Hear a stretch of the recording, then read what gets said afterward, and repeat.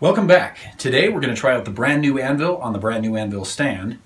And to do that, we're going to take this scrap of 5/8 inch rebar and do something with it.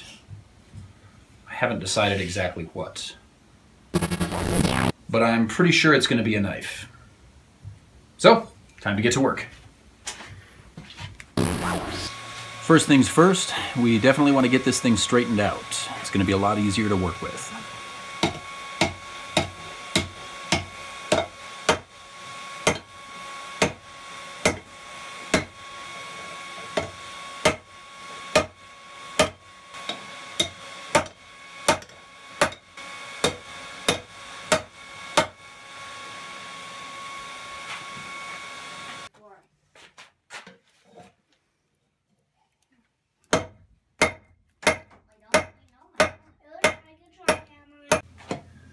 So here I am just shaping the front end of the blade a little bit, not really putting a point on it, but more just rounding it a little so I have less work to do later.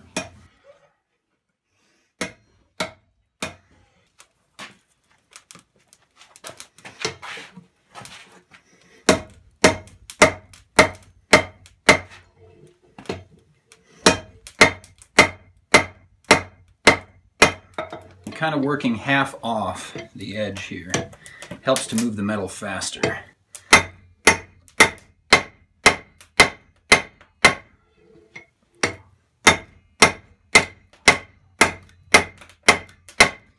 When you're drawing out metal, it definitely helps if you can work about half on, half off the edge of the anvil. You want to strike like, okay, and that helps to draw that metal out faster.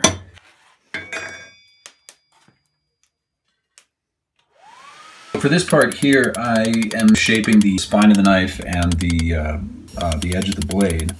And then I'm also beginning the bevel so I have less to grind off later.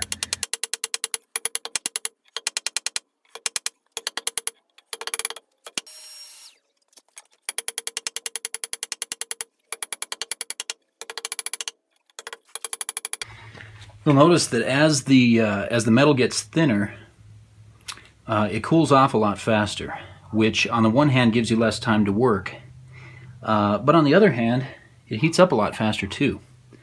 So there's kind of there's give and take there. So next I am going to use the grinder to trim off the excess handle material, then we'll take it back to the forge to do the final touches on shaping the handle.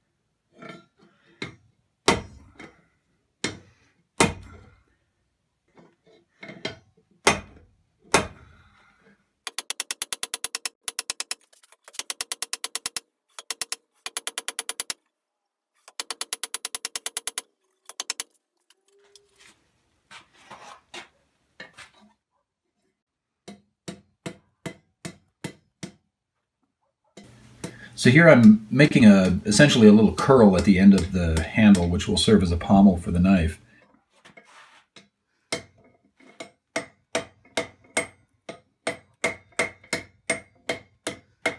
I'm finding that the horn on my anvil is not quite the right shape for what I'm trying to do here.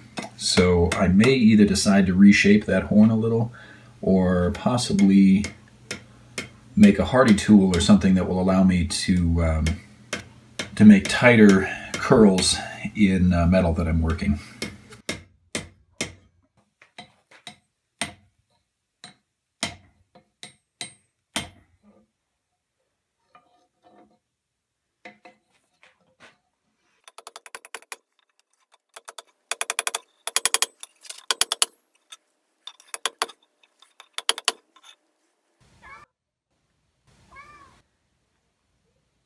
We have a visitor.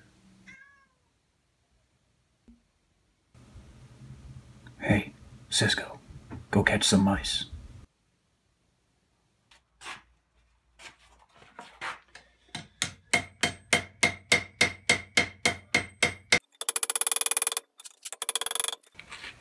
Just kind of putting the finishing touches on the blade, and then I'm going to harden it, at least as much as rebar will harden.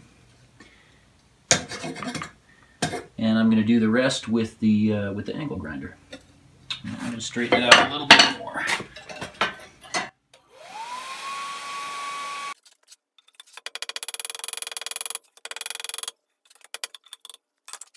And I think I want just a little bit more heat before I put that in the water.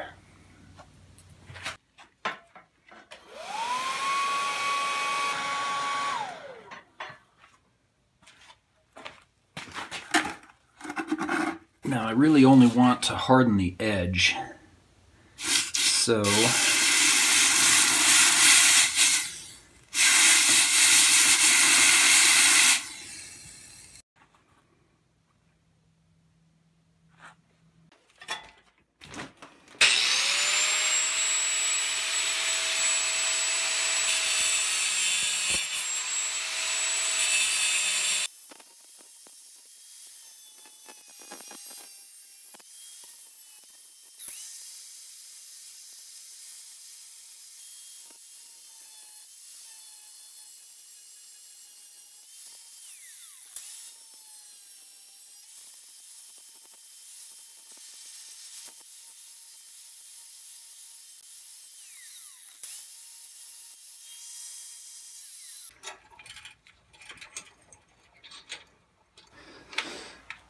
that's kind of the shape I'm going for there.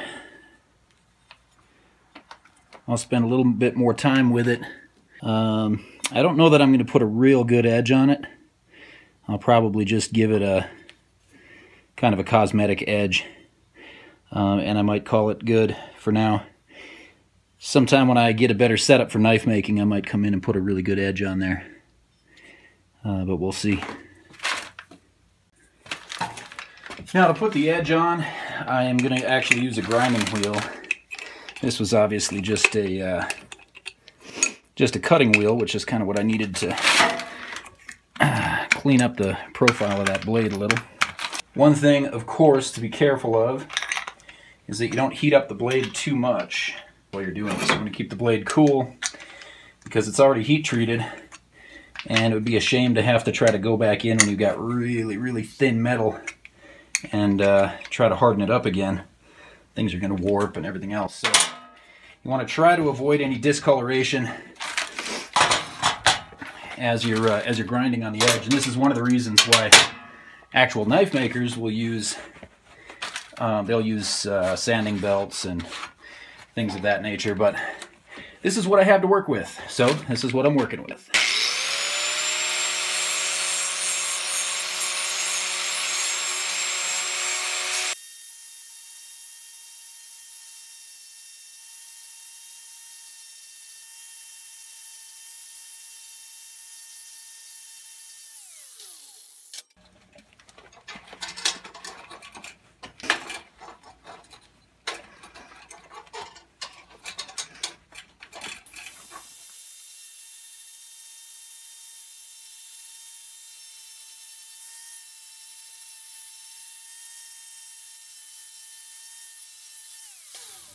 So there it is, the finished knife. I had a lot of fun making this. It actually turned out somewhat better than I expected. I haven't made a lot of knives. This one I like. I like the shape of it. I like the way it feels in my hand. It's actually pretty ergonomic. It probably feels best with using this loop kind of as a pommel. It probably gives the best control. But there is actually a functional purpose to this, and that is that if I'm working on something and I need both of my hands, I can just drop the knife, but it's right there, so I can flick it back up into place. So that's kind of the idea behind the loop on the end there. I didn't do a great job on the edge. Honestly, it's quite dull right now. But I don't really have good equipment for sharpening a knife, so it would take me a long time, and I just didn't have time for that in this video. So I may, down the road, if I get some better equipment, I may actually use this as a project just to demonstrate sharpening profiling a knife and sharpening the edge. But for now, I'm satisfied with this, and really appreciate all you joining me, and we'll see you in the next video. Thanks.